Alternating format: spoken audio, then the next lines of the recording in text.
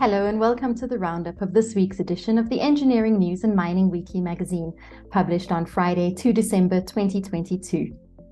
In this week's cover article, Engineering News and Mining Weekly contributing editor online Tasneem Bulbulia explains that after a challenging season, the citrus industry is making moves to mitigate new and old risks.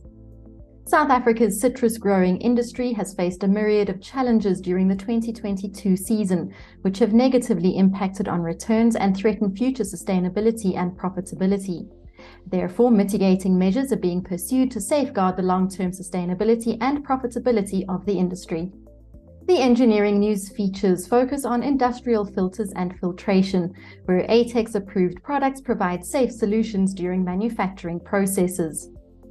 Vessels, heat exchangers, tanks and containers, where new welding equipment and training are significant contributors in the local industry's growth strategy.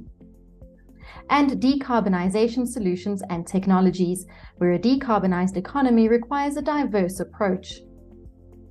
The Mining Weekly features focus on mining in Africa, where a South African construction company contributes to a DRC mine's accommodation. This week's business leader is Gary Epstein, CEO of EasyBiz Technologies.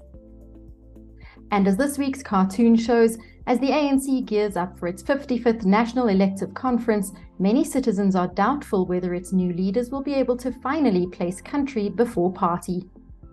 We hope you enjoy this week's edition of Creamer Media's Engineering News and Mining Weekly. Be sure to subscribe to the magazine that offers you in-depth news about developments in the real economy by emailing subscriptions at engineeringnews.co.za. Happy reading and see you next time.